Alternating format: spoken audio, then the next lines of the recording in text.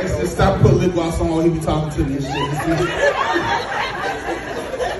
Like, you ain't shit, daddy. Rest his soul, rest his soul.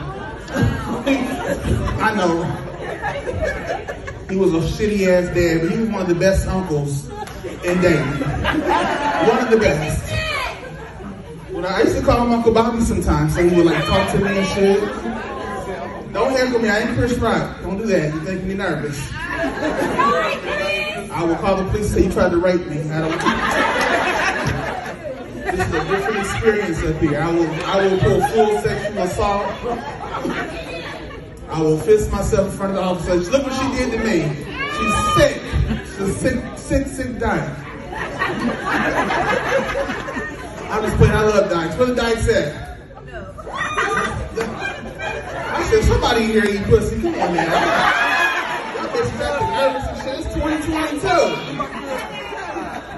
Hey. I used to date a dyke for a week.